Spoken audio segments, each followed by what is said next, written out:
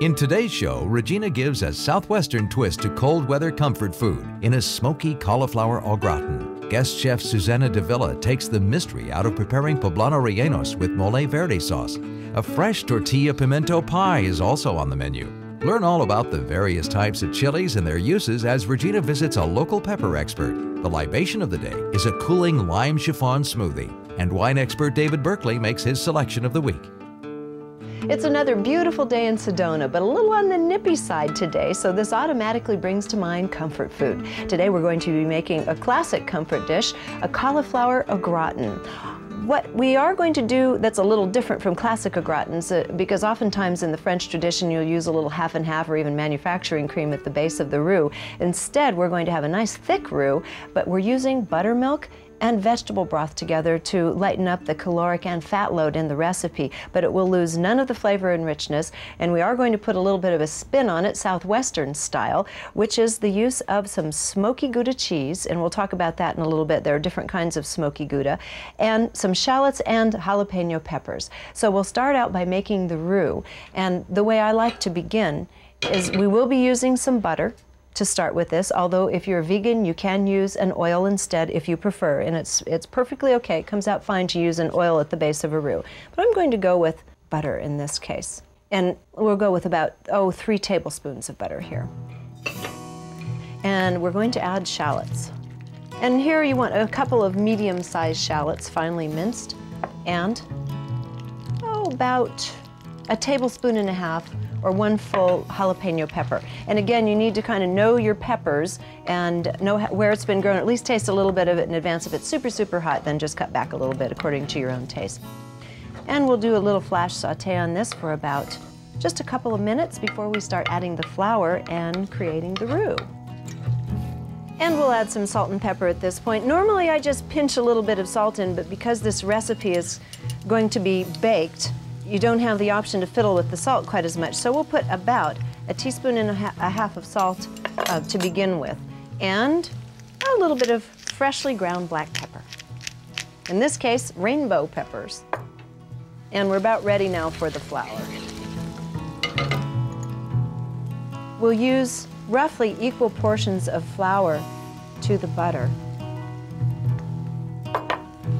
and begin working this in. This all has to happen fairly quickly, and soon as we get a mix of the flour with the butter, we're going to begin pouring in the buttermilk. This is a little different because the buttermilk is so thick it makes an extremely thick roux right off the top before it even has a chance to set up with the heat.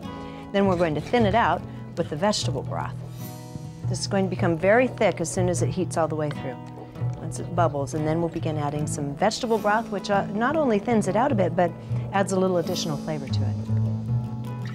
And this is thickened up nicely. We'll put a little bit of vegetable broth in to thin it out a bit now. And the other thing about using buttermilk is that it imparts that sour cream taste to this dish, which is a little more complex in flavor and also very rich tasting.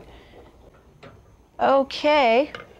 We have a 1.5 cups of smoky Gouda cheese. Now, while this is sitting here, I'll turn the flame down for a moment. I wanted to talk to you just a little bit about smoked Goudas. There are different varieties of smoked Goudas. Some of them are more pasteurized. You'll see them often, they'll be sliced off of a loaf, for example. That tends to be the more pasteurized one.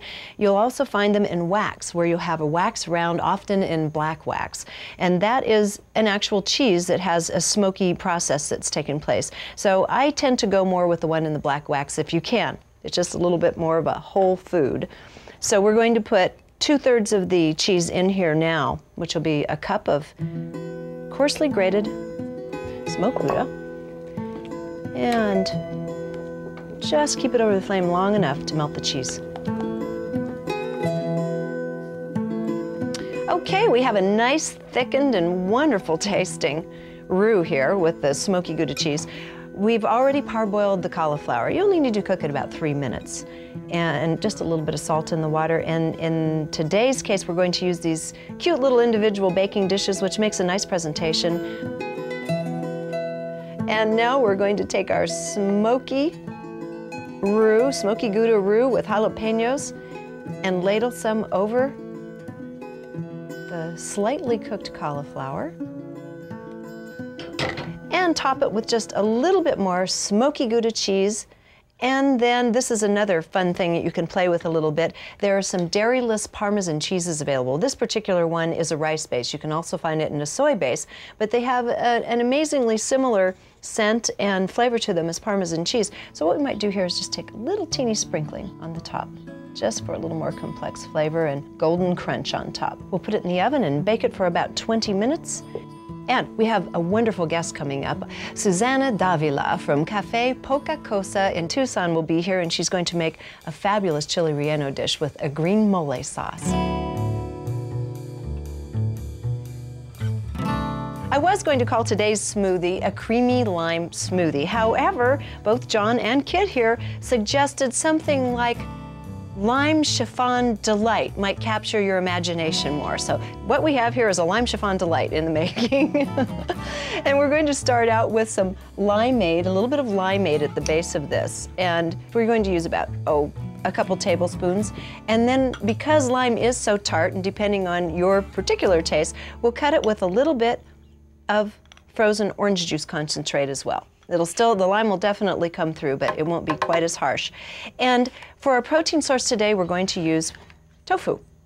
I've just made a little cut in it. We have about 1/4 cup of tofu there, and you can use either a silken or a soft tofu. And then we'll use some almond milk because almond goes well with the citrus. You don't want to use dairy. Here we have about, I'd say 2/3 cup. If you put dairy in here, you're going to have a problem with curdling, so you don't want to use dairy. Use either a nut milk or a rice milk or a soy milk with this. And a little bit of honey. Remember, we already have sweetness in there, so we'll use a couple teaspoons of honey here. And then the special healthful ingredient of the day is going to be an acidophilus culture. If you don't want to use yogurt at the base of the smoothie for either because you don't do dairy or because you don't want the tartness in that particular recipe, you can always go with an acidophilus either in powdered form or in liquid form. Here we're using a liquid form of acidophilus, and you would add about a tablespoon or 2, and then you still have all the living cultures that are really good in aiding in digestion and protecting the immune system. And finally, some ice cubes. I'm going to start bringing in smoothie tasters so I don't have to stand here and taste my own smoothies all the time. Because I want you to trust that they really are good, not just me saying so.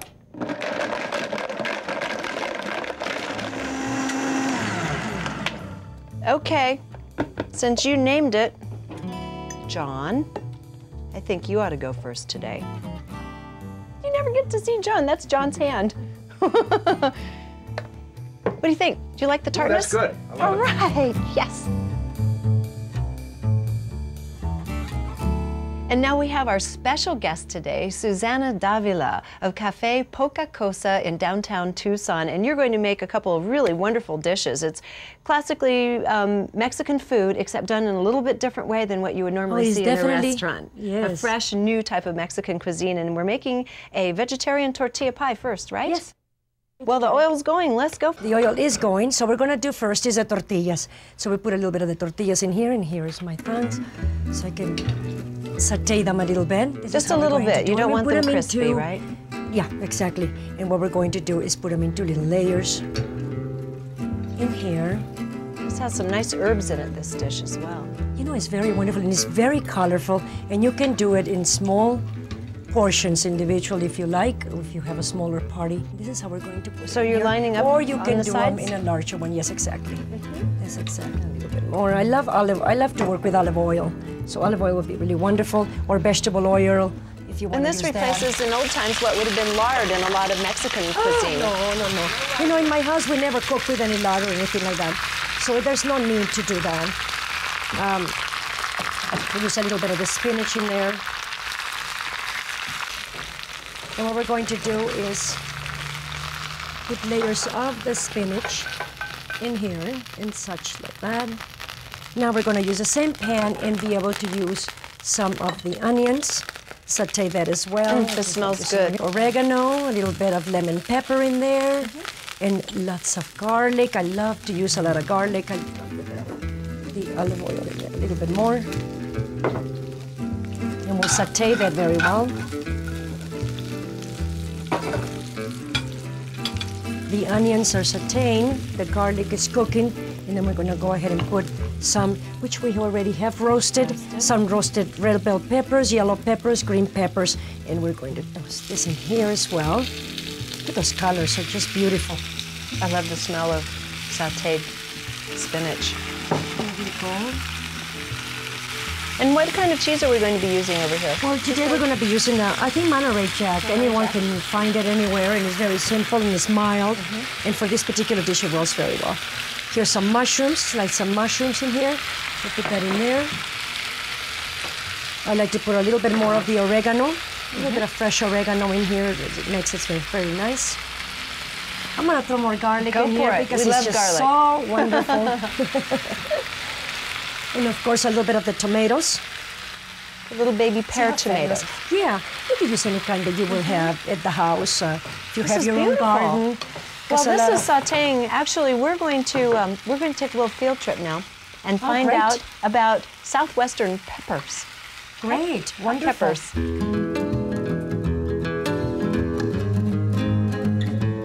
We're here with Jeffrey Herbig, and we're talking about peppers in Camp Verde, a lush and green area of Arizona. Tell us a little bit, going from mild over to the hot chili peppers, what we have here. Well, these 5 varieties, this is an Anaheim chili. These are Fresno chilies. These are Poblano chilies, habaneros, and red jalapenos. And we grew all these here at the ranch. And I do mostly medium hot chilies, not too hot chilies. And mostly what I like about this area is we can grow them all the way on the bush, all the way to red, which is really an advantage for their flavor. And now on a relative heat scale, we have this neat little visual depiction of the heat scale for peppers. And maybe we can try to locate these particular peppers on this scale. Okay, this is the New Mexicos are right around 3.5 to 4 on a 1 to 10 scale. And the Fresnos are a little hotter. That's They're on the this mediums, one. That's yes. this guy. See, look at. Okay, so we're looking at above 6 here, medium hot. And Poblanos, There we are. right, Green right poblano. below. Which is nice if you're doing a chili relleno, for example. This is a really common one that's used in chili relleno. Yeah, It's really it has good. the best flavor, I feel. I think wonderful flavor. Now, how And, about this guy? and- Got a red jalapeno. Yeah, these were red jalapenos, and I don't really even see those on there today. Let's see. Here they are, right here. Red jalapenos. Yeah, red jalapenos. You can And kind of oh, interesting. see how Now, they're I all would have medium thought- spice. I would have thought jalapenos would be considerably more peppery than the green poblano. I'm kind of surprised, actually. I don't know why I didn't pick that up. And then, okay, let's go to the top of the chart. See these little guys we're bringing up here? These are the habaneros, and they are 10 and above. They're pure fire, right? Very hot. Actually, I don't even have the guts to use these in cooking. Okay. It's too hot for me. Can you do it? I can't, no. I think pretty much you have to be raised on that cuisine to be able to stand it. And then this looks very similar, just a little different shape, kind of misshapen. They almost look deformed. These are little Scotch bonnets, which exactly. are right up there. They're grown in Mexico and the Caribbean, and they're right up there with habaneros on the heat scale. So, in short, I think we kind of want to stay, for most cuisine, we're going to want to stay like a 7 and 8 down. Wouldn't you say? Most Southwestern cuisine, that's where they go. But you can use little bits of the hotter ones, just small little bits to add a little accent in the flavor. Okay, well, I'll be staying at 7 and below. Okay. Thanks, Alrighty. Jeffrey. You're welcome. Thank you.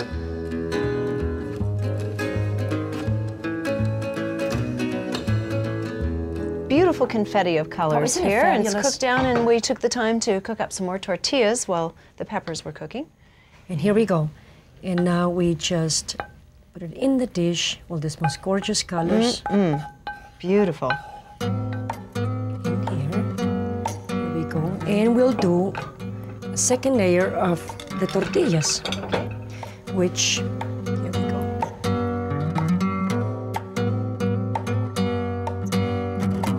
So we're gonna put some cheese in here and to cover it up. Now, is this going to be our last layer? We're putting some more- Yes, it is. Oh, just a little bit of... So just a little bit. You know, we can do like 3 layers, you can do 4 layers, you can do 5 layers, whichever it is that you want, how big your pie would like it to be. And then if you want a real long dish for a larger party, which is absolutely wonderful. And the cool thing about this pie is that you can put not only the peppers, if you these are not spicy peppers, these are roasted red bell peppers, Right. yellow peppers. This will be baking at what temperature and for how long? About 300 degrees, 300 to 150, and it depends about 15, 20 minutes, depending, of course, on the size of your pie. Good. So if you have, this is a smaller one like that, so I would say about 20 minutes or so. I want to put a little bit of oregano on top of that, just to give it a little bit more color in there, and we're going to put a couple of more tomatoes, just to make it look a little pretty there. Hey, beautiful. Now let's see the finished version here. And we'll put our lovely finished dish over here, and you're going to make a little dressing for it, right? Correct. Okay, We're going to so put a little bit start? of the olive oil. A little bit of the olive oil in there. I just love this oil. And, of course, plenty of garlic. Oh, yes, we have plenty of garlic, about 6 put a little- juicy cloves of garlic, just a little garlic. bit of salt. and of course, some fresh cilantro. Wash it very well, and so yummy, tastes delicious. Okay, It and we'll... smells wonderful. Can we put a little bit more in there? La, la, la, la, la. Why don't we get this There down, and then go. we can add more, because I need to find this little thing, and we'll Oh, use I see. my little, I've had this little mini chop. My mom gave this to me years ago. Just pulse it a bit here. Okay, and we Oh, have that's this wonderful. lovely cilantro. So we'll just put a little bit in here so you can take a look at it. Yeah, So that's just perfect. a little paste, okay, and we'll drizzle that around the top. But next, we're making a mole sauce, a green mole sauce from scratch, so you don't need to rely on the jars in the store anymore. And then a beautiful chili relleno. Great. Well, first I have to tell you that Suzana makes 26 varieties of mole sauce. So we thought that those little chocolate moles in the supermarket were all that could be done with mole. We're wrong, wrong, wrong. And this is a Verde mole sauce today. And you were telling me off camera, you can buy one of the pre-made mole sauces, but you Yes, would you recommend can. we doll it up a bit? Yes, exactly. I mean, it depends. If you're going to buy the chocolate mole, you can put a little bit of chocolate, and you can saute a little bit of the sesame seeds and a little bit of that, just to give it a little bit more flavor on it if you have to do it that way. Now we're going to do the mole verde, as we talked about. Okay. And I think we're going to start with sauteing a little bit of course, we have pistachios, and we have almonds, and we have pumpkin seeds. And you do have to cook them a little bit. Okay. And we're going to do, and the sesame seeds as well. There we go, And sesame. here we go.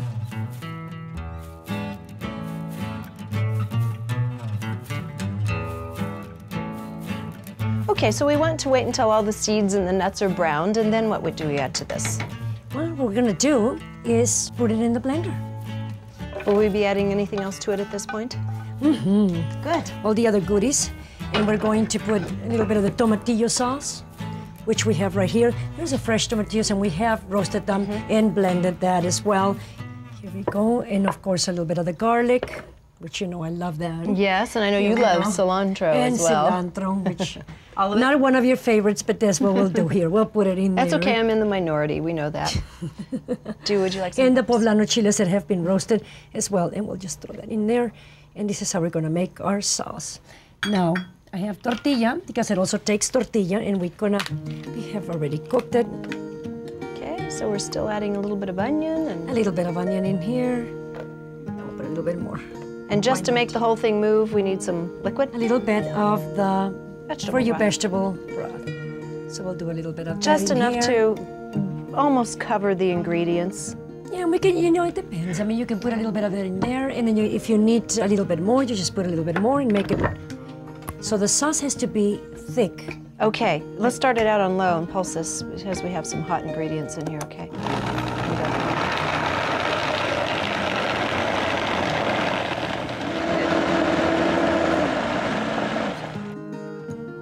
Okay, we have a couple more ingredients to put in, and then we'll be sauteing it, and we want Yes, lettuce, okay. right? So we're going to put a little bit of the lettuce. The green leaf, I love the green leaf. It's nice, especially for that. I'm going to put a little bit of that. That should do it. At least we're We should do becoming it. clear and on a why it's couple of the called serrano chiles, of course, these are very important. And it Yes. really depends on how hot you really want it. how hot we want it. Okay, here we go. And then we'll blend that.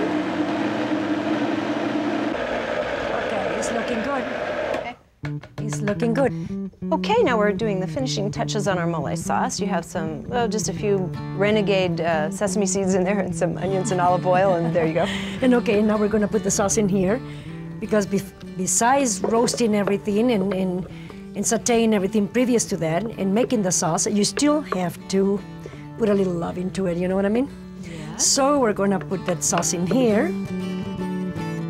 try to get everything because I tasted this off camera, by the way, and this is fabulous.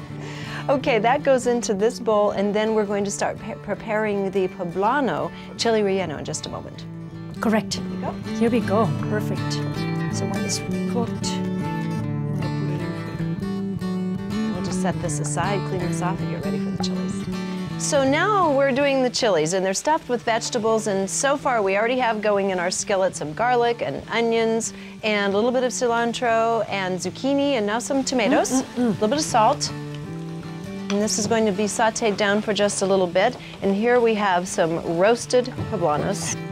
smelling good. Okay.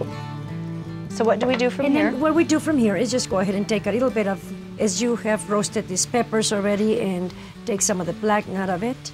We'll put it over here on the side, and we cut it in half. If you don't have a little knife, you can just use your fingernails. your hands. Yeah, why not? And then what we do from here we go, all of that right there, and we go from here is to start doing this number. Okay. And now, It's a little different kind of relleno. it's a very different kind of, now you can also use the batter and make it I like this. I like this the version better. freshness Yeah. of this. It's very pretty, and the colors look gorgeous, and it's not fattening whatsoever. So all the wonderful vegetables in it. Beautiful. And of course, I like to always use a lot of greens and.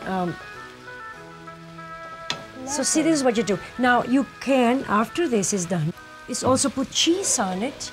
If you prefer to have some cheese, any kind of cheese that you would like Monterey Jack, so it's just a little bit, or goat's cheese, what we use. And you can decorate it with a little more. So is this the finishing touch now? Just a little bit of and fresh this is what we do, cilantro? exactly. Just a little bit of fresh cilantro on that. Melted cheese, if you would like, you can put a little bit of cheese on it, and also bake it if you want to. Only if you want to have the melted cheese. The melted if not, cheese. Then you're just wonderful, a little olive oil on top of it, served over a bed of greens, and you have a delicious vegetarian meal and very filling as well. Very good. Now we'll go to David Berkeley and find out which beer he would serve with our dishes today.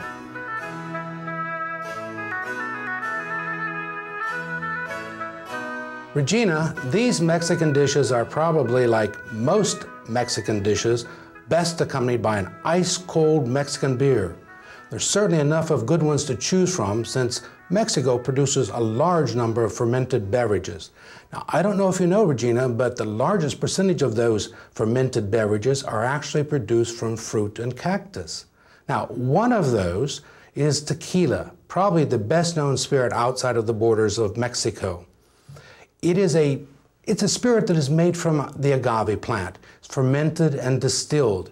And in the stores, the viewers will find, they'll find silver or white tequila, they'll find reposado, which is an intermediate form, and they'll find añejo.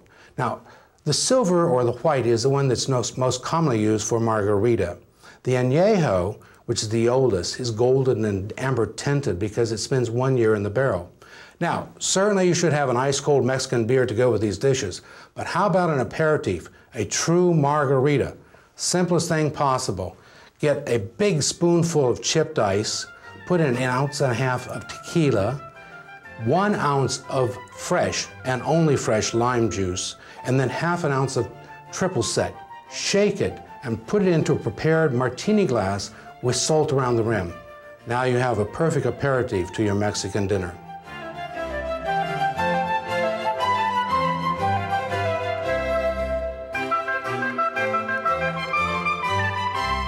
What lovely dishes you've made. I can't wait to come to your restaurant. Absolutely scrumptious. So you'll be seeing us soon. All of Well, I us. certainly hope so. Salud y provecho. Sante. To find out more about Regina's Vegetarian Table, visit our PBS online website at pbs.org.